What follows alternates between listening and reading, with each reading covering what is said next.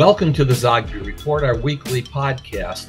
For the first time in almost 4 years, my son Jeremy will not be joining me today. He is attending to the birth of my new grandchild, his son. And so he's got some other priorities to handle today. So I'm going to fly solo. We're going to do two things today. I want to talk about, first and foremost, what on earth is Vivek Ramaswamy doing? What's he trying to do? And then secondly, segue to something much more popular and interesting, education savings accounts. And I have a guest, Joe Connor, founder of a company that helps states distribute these education savings accounts directly to parents. But let's go back to Vivek. This is a guy who was on the cover of Forbes magazine, Forbes 30 under 30, as one of the 30 exceptional young leaders to watch. He was on the cover. And so he's a whiz kid. He's a billionaire. He's very young, 38 years of age. And as we're learning, he's also very brash. He is the billionaire in the campaign, and he's gone from being a blip to, at least at one point, measuring low double digits in the polls and a competitor. But then since the GOP debates sans Trump have begun, we've seen Vivek's fortunes, at least among Republican voters, steadily decline. In fact, sink to the point where he's at about 2 or 3% nationally, about 4 or 5% in New Hampshire and in Iowa. But I think the most important thing is that with each debate, he emerges with higher negatives than when he came in. He's very good at alienating a good part of the audience. So he has carved out a position for himself as the young Trump, brash, into conspiracies, not afraid to take on his opponents, and in fact, not only do it in a controversial way, but some would argue, including me, in a very inappropriate way. He's gone at their personhood. He's gone at their looks. He has gone after, in Nikki Haley's case, her family, her daughter, to be specific. And in each case, he has gotten quite a few boos. In fact, he probably set a personal record for achieving boos in the Republican debate that just aired last Wednesday. So what's he doing? So I think we got a glimpse into that. And initially we thought 38 years old, if he doesn't really catch on, then he's auditioning for vice president. Hey, brash, shoots from the hip, doesn't care what he says or who he hurts. Wow, who does that sound like? Sounds like he's the ideal running mate to Papa Donald. On the other hand, one of the rules in selecting a vice president is you really don't want anybody who's going to be more controversial or alienate more people, or, biggest sin of all, get more publicity and be more charismatic than the guy at the top. Big mistake that John McCain made in choosing Sarah Palin. Got a big bump from Sarah Palin's announcement, and in the first 72 hours, in fact, pulled very close to Barack Obama, who was at a personal high in the polls. And then the more Sarah Palin got publicity and sought publicity for the sake of getting publicity, we saw John McCain's fortunes, with other factors, go down the tubes. So I don't think that Donald Trump gives a second look at Vivek. We got a little bit of a clue in this last debate when, really out of nowhere, he started talking conspiracy theories. Conspiracy theories, incidentally, which have captivated a certain portion, and not a small portion, of Republican voters.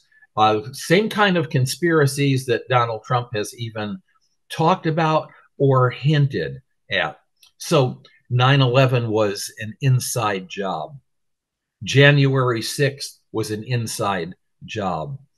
The Great Replacement theory, that's where the liberals, progressives, led by none other than George Soros himself, are plotting to move millions upon millions of non-whites into Western countries and either, quote, mongrelize or destroy both the bloodlines as well as the culture of the Western nations.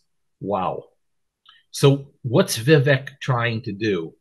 Well, maybe try to carve out that constituency, but we get another hint because this week he had on a podcast Joe Rogan, famous for being maybe one of the chief conspiracy theorists out there.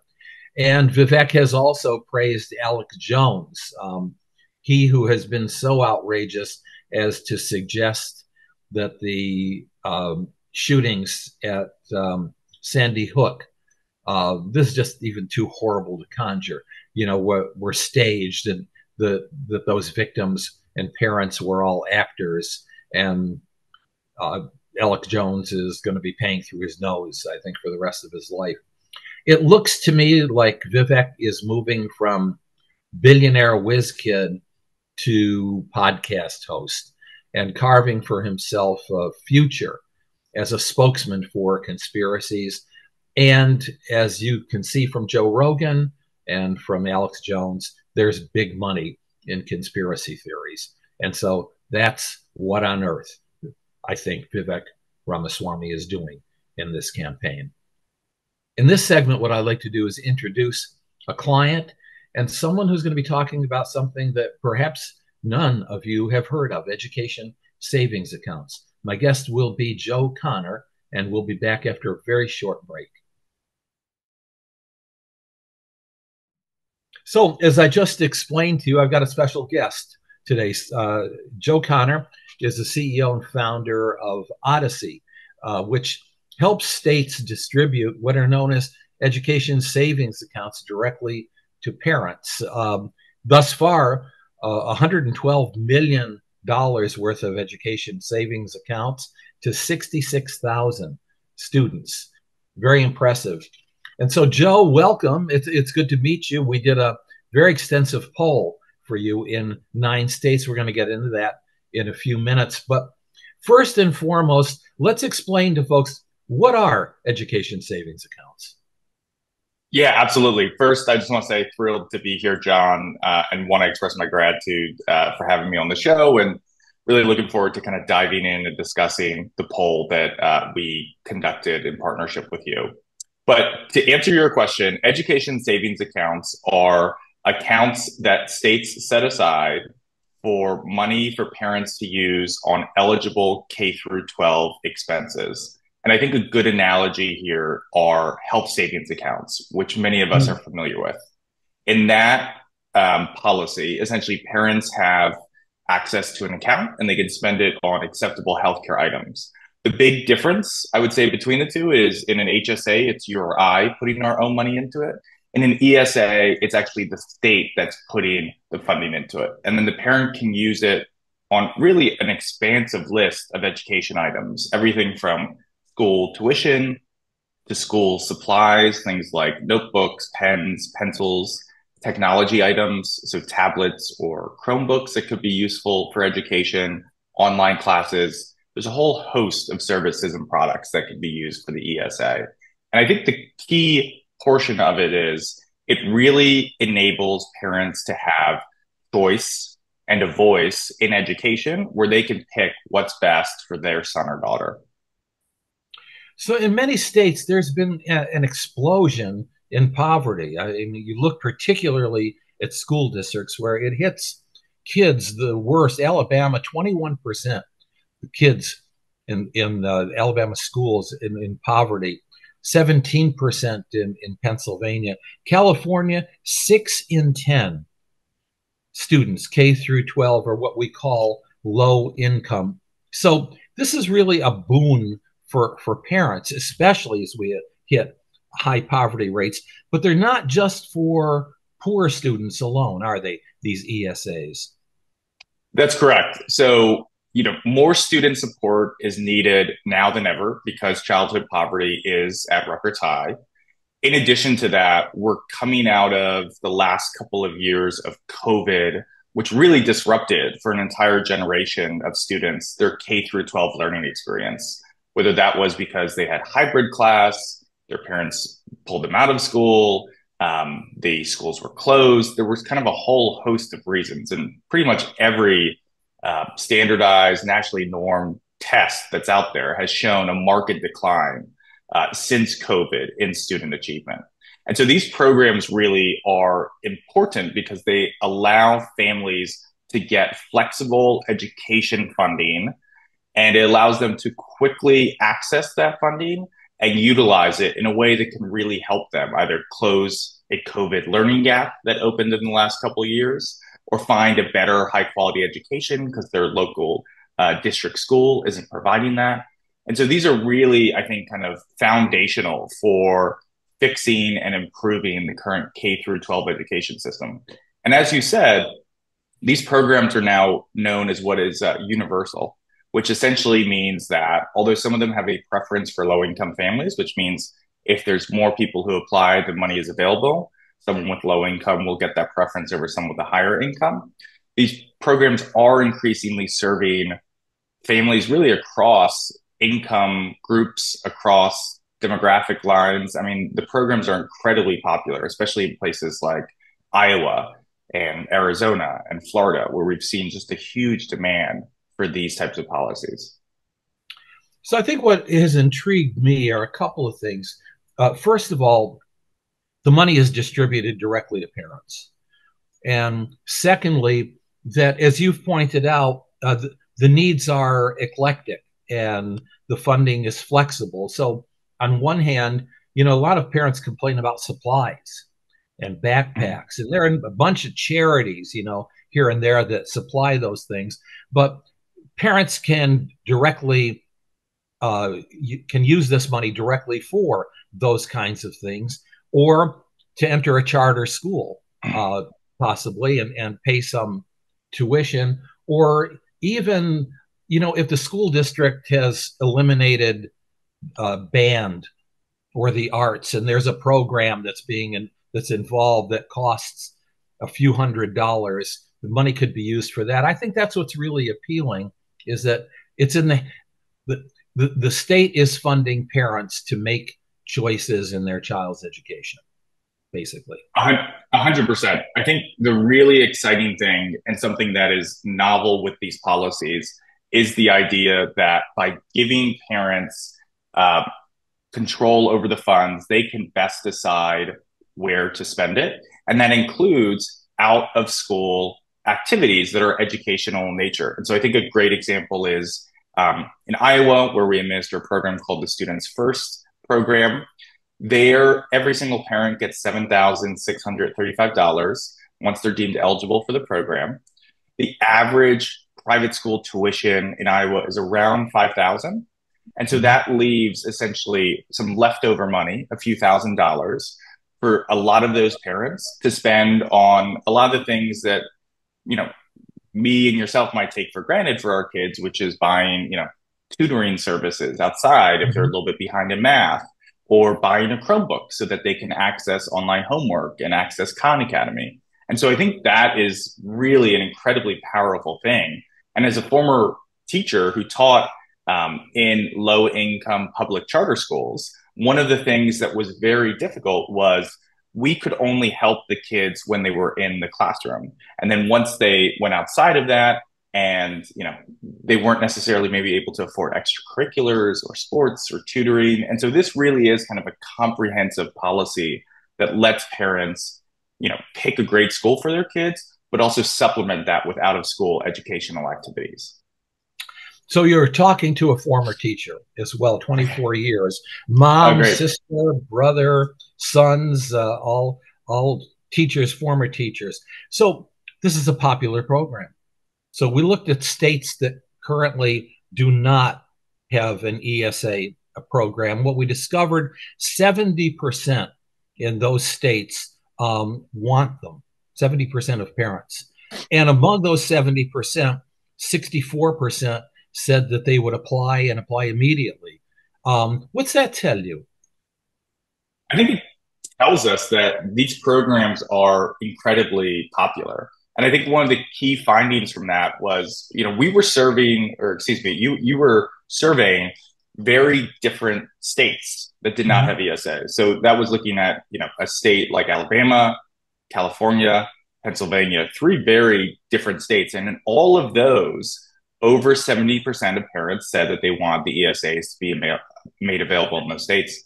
And so I think what that shows me is that these policies are very popular across state lines. They're very popular, we also saw, with different racial groups, different demographic groups, because once you dig into the poll numbers, it shows that both Hispanic, Black, White, and Asians support these overwhelmingly. And so I think that there is an incredible amount of support for these policies, and politicians and state leaders across the country should really be taking a very close look at these as a policy solution for some of the issues that we've discussed, such as childhood poverty, learning gaps, COVID learning loss, because these are very popular. Well, it's interesting to me, 70%, when a pollster sees a number like that, that's consensus, Mhm. basically. But you mentioned three states: Alabama, red; Pennsylvania, purple; California, blue. So in this era of hyper uh, tension, and hyper partisanship, this appears to be, hey, 70+%. This appears to be something that everybody kind of agrees with. Right. Um, yeah, and they also want it fast, and they want it now. 80% of the parents in all 9 states want a technology that approves the application process in seconds. And then 77% want a direct deposit immediately. And you're saying at Odyssey that that's very possible. That's right. So designing good ESA policy is only half the battle. The other half of it is implementing it in a way that makes it easy for parents to sign up, be approved, and access the funds. And so our mission at Odyssey is to grow these programs to all parents across the states that we work in who want to access them. And so the way that we do that is really design the technology that powers these programs to be as simple as possible. And so our technology could be swiftly deployed. We've been able to deploy in several weeks when there's a quick turnaround.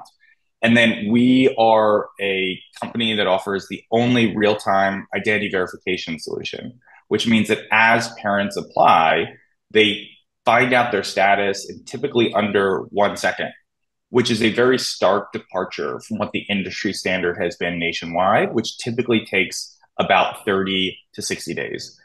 And by confirming eligibility faster, it means that parents are able to get an answer faster, and they're able to get access to their funds faster. And that's a huge win for parents across the country in the states that we work in. So, what's next for Odyssey as this campaign sweeps the country? Absolutely. So we want to be supportive in states that are trying out ESAs for the very first time. So we're looking to expand to those states that are have passed ESAs and are rolling them out for the first time, that are looking to pass them. We're also looking to improve all of the services that we currently offer in the states that we serve. And I think that, over the course of the next few years, you'll see these programs continue to grow and expand, and we want to grow and expand along with them. So, folks, those of you who are viewing, down at the bottom of the screen throughout this interview has been the Odyssey website. I assume, Joe, that going to the Odyssey website will answer any questions that folks might have, allow them Yes. to get a little more granular. What would you like as a final parting shot? What would you like our viewers and listeners to know? I would just say that, if you want to find out more information about Odyssey, please visit the site. You can also find me on Twitter at Joseph J. Connor, occasionally tweet there. But I think the most important thing is that we do have policy solutions in education that work.